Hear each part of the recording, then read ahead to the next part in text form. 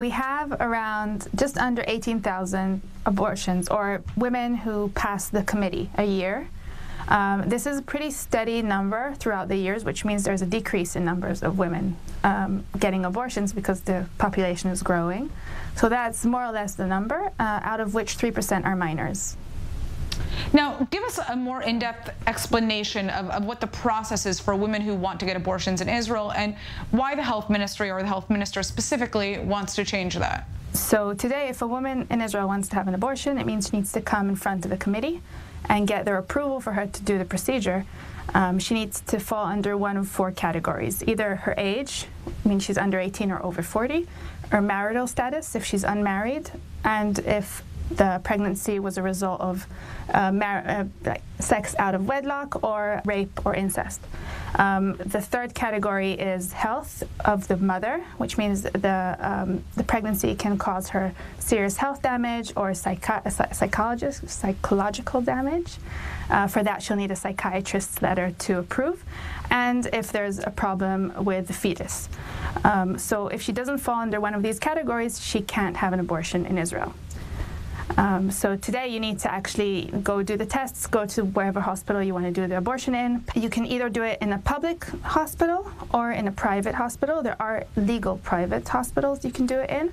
And there's another section, which is the illegal abortion section, which we don't have much data on it, how many women actually access it, because it's not documented, but it's also a pretty large field from what we know. Well, there's a whole private sector of abortions, that reap the benefits of the process being harder when you're going through the public healthcare system. Because I mean, you said that it's illegal to get an abortion here, but like you said, there are many ways in which you can legally do that, and one of those ways is through private healthcare. So can you tell us a little bit about how the private sector has kind of, I guess, been benefited by the difficulty it is to go through the public healthcare system? I'll make the differentiation between the legal public sector and the illegal public sector, because you can go to some private sector, like clinics, that have an approval from the Ministry of Health and do a committee there. You can go in front of the committee there and get your abortion there.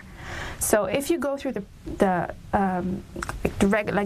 public hospitals, for most women, abortions are completely funded. If you're under 33, or if it's one of the more medical reasons, then it's funded.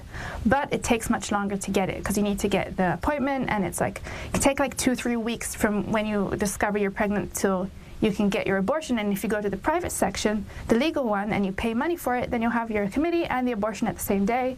Pay 2,500 shekels, and it's done.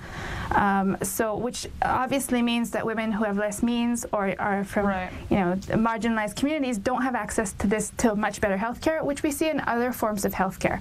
And then you have the third section, which is like the illegal one, in which women, for instance, married women who can't pass the committee, it can range from 4,000, 5,000 shekels in cash under the table to get an abortion. Right. Well, I just want to ask you about the health minister's plan, what he's presenting there, and how, women's rights activists see this policy change.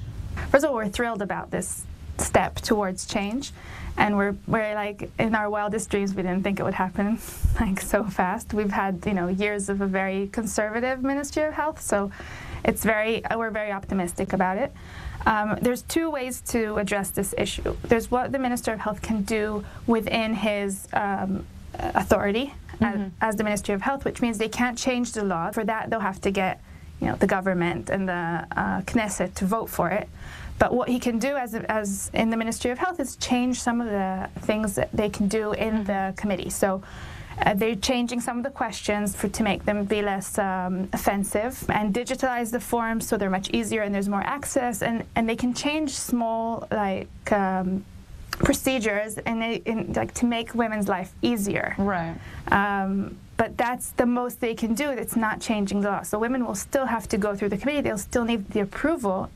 But it might be a bit easier as the experience for women to go through this. All right. Well, I'd like to thank you so much for joining us and kind of breaking down the specifics of this. Obviously, the process through which a woman is able to get an abortion in Israel has a large impact on the economics of healthcare for women. So I'd like to thank you for breaking that down.